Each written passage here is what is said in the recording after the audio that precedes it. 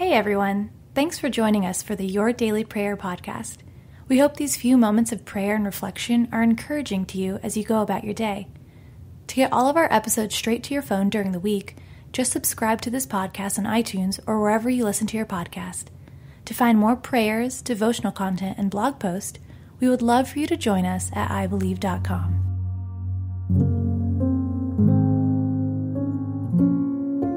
A Prayer for Struggling Relationships by Meg Bucher. And now these three remain, faith, hope, and love, but the greatest of these is love. 1 Corinthians 13:13. Relationships remain imperfect because humanity is incapable of selfless love. Due to the fall in the Garden of Eden, we're continually cursed with sin, keeping us from accomplishing correct communication with each other. Only one pair of feet have ever trod the earth in perfect obedience to God. Jesus came out of compassion for us. It's through him that we can find victory in life and our relationships, not through perfection of our behavior, but through the perfect forgiveness and hope that his love grants us. The very definition of struggle is to contend with an adversary or opposing force. We often pit the people on the other side of our relationships against ourselves. In addition to the disagreement at hand, we internally mull over all of the ways that we want them to treat us and expect to be treated. We're set to a defensive default, but created to love.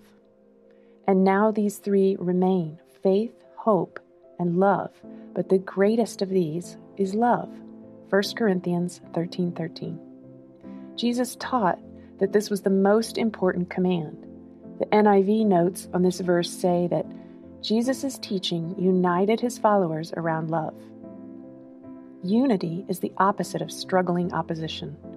There's nothing we can do to force our relationships to work, but we can focus on love.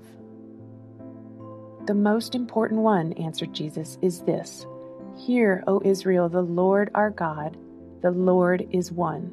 Love the Lord your God with all your heart and with all your soul and with all your mind and with all your strength. The second is this: love your neighbor as yourself. There's no commandment greater than these. Mark 12:29-31. There are times God will allow the door to be closed on unhealthy relationships, but most can be reconciled by his love. When we ask God to help us recognize the hardships that we bring into our relationships, our hearts can begin to grow out of that conviction. Prayer and time in God's Word and following the footsteps of Jesus' life on heart can give us direction on the path to constructing new bridges where old ones have been burned. God is love. We can cry out to him in pain when our struggles to get along with each other, especially the most important relationships in our lives, are hard and hurting.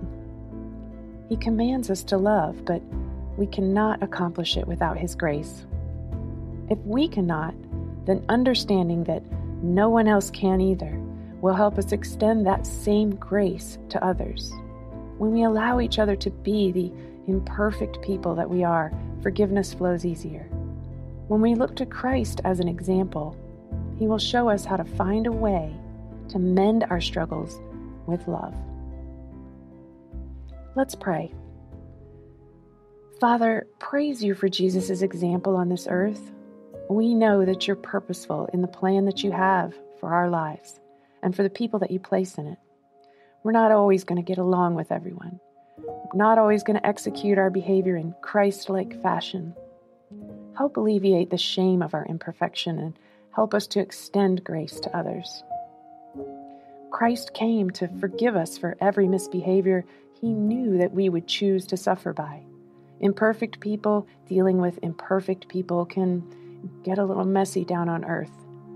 We ask for you to cover us in your grace and convict our hearts to change and love more like Jesus every day that we wake to breathe again. Forgive us for letting the sharp edges of our sensitivities take over conversations and the anxieties of our minds cloud our judgment.